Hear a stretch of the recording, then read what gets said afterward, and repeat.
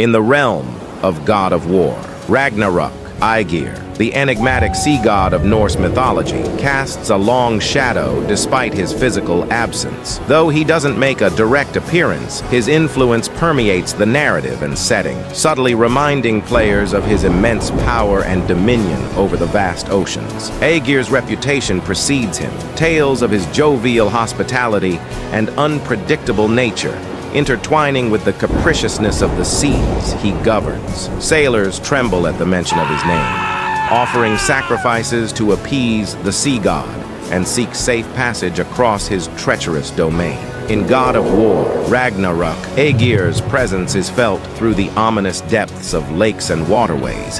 His mere absence amplifies his mystique and power, making him an even more formidable figure in the tapestry of Norse mythology.